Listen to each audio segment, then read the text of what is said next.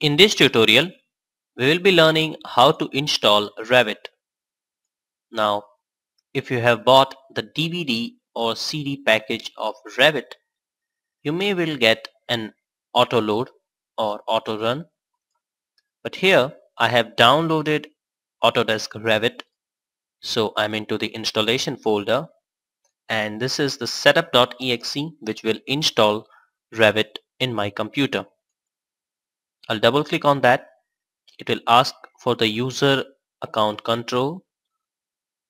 Verify the publisher as Autodesk and click yes. It may take some time and load as well because it is a heavy suite of software. Here you'll find several options like create, deployment, install tools and utilities.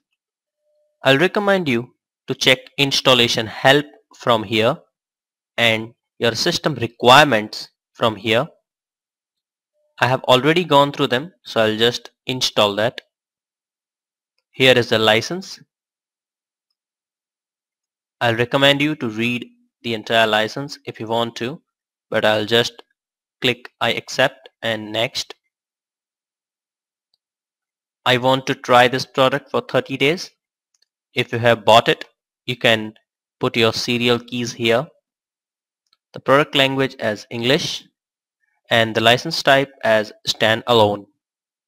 Click on next.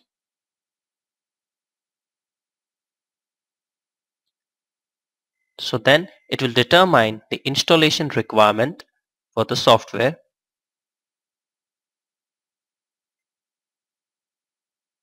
It may take some time, depends upon your computer's disk capacity and memory.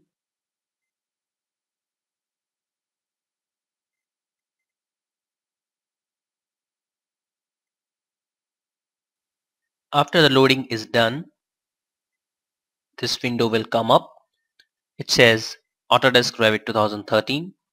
You can install Autodesk Design Review if you want to, and Autodesk Material Library, which is an image library, and I have checked these.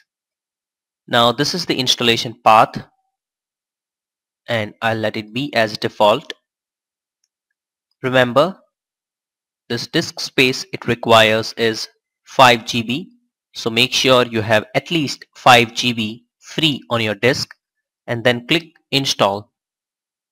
Again, it will take some time, so I'll pause the video here and come back to you after the installation is done.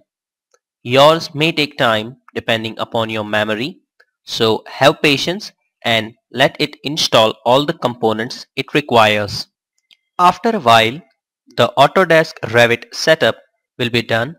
Then you have to click on finish and we are done with our installation of Revit 2013 in our computer. Thank you.